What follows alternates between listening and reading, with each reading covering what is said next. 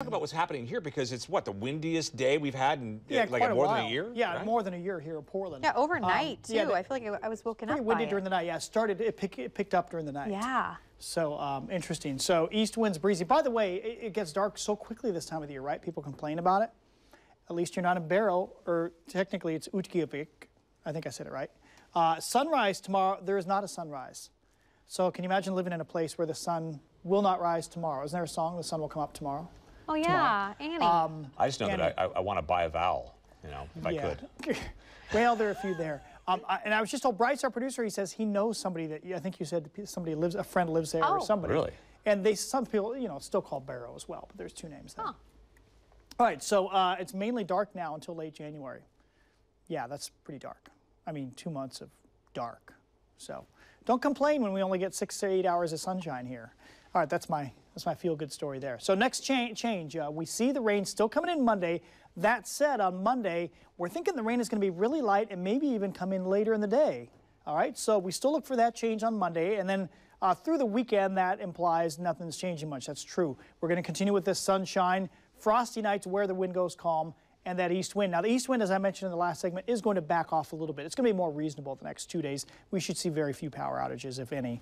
And again, strongest today. It'll weaken through Saturday, and then Sunday really disappears. Sunday may just be calm in most of the metro area, if not all. Now, look at the temps. Really cold east side. Cold air came down out of Canada. That gave us that extra surge of wind, came right over the mountains instead of through the gorge, and that's why everybody got it today. But Bend right now, 25, 28 in Redmond. When that cold air came south, it did cause some areas of freezing drizzle or even freezing fog, and that's why we had traffic issues in some of these mountains in north central and northeast Oregon. So probably about 20 in Madras tonight, 18 in LeGrand, and west side generally in the 30s, some of us though in the upper 20s. All right, so the big pattern change, it's not going to happen this weekend. We still have strong high pressure overhead. It's blocking storms. That's why we've been unusually dry. Today is our 10th consecutive dry day. We think that high pressure weakens though through the weekend, and then we get to Monday, and look how there's this flow of air coming in from the west. That's a wet pattern for us, and sure enough, a weather system comes in late Monday. A second more pretty wet weather system comes through Tuesday. But here's a change. We're thinking high pressure might try to bring itself back for Wednesday and Thursday. If this is the case, we could have a dry Thanksgiving. So I do not think all of next week is going to be wet. Just short term, though, lots of sunshine tomorrow. Check out the cloud forecast. Totally clear. So your forecast for tomorrow, all sunny.